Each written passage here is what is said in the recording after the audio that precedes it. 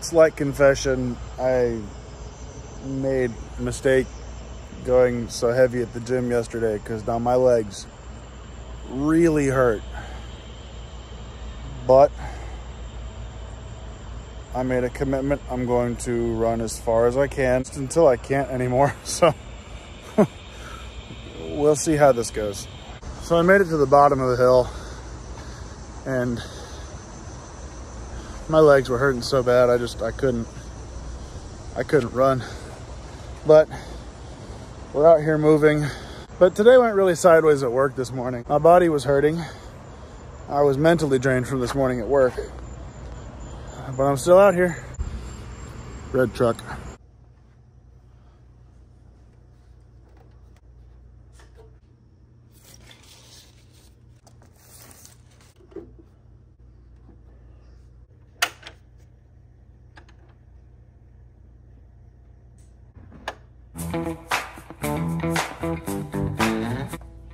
Now, another thing that I collect is vinyl records. Most of these aren't mine. They used to be my grandmother's.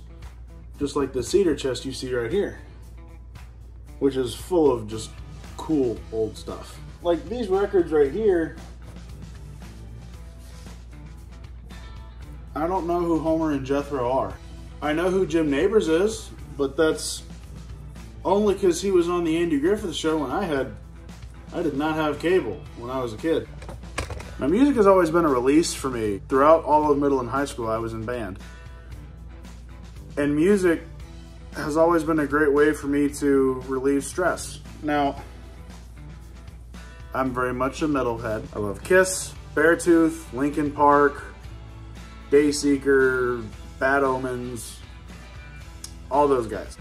I bought the Linkin Park 20th anniversary of Meteora box set. Like, this thing is huge.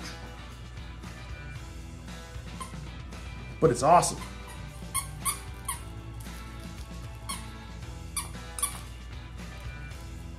This thing has vinyl versions of Live in Texas.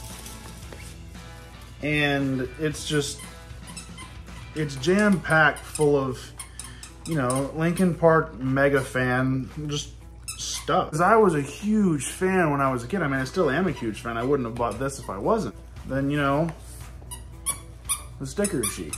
And I guess the theme of this video is not letting regrets control you, but also living to the fullest. Because not ever seeing them live in concert, that's one of my biggest regrets.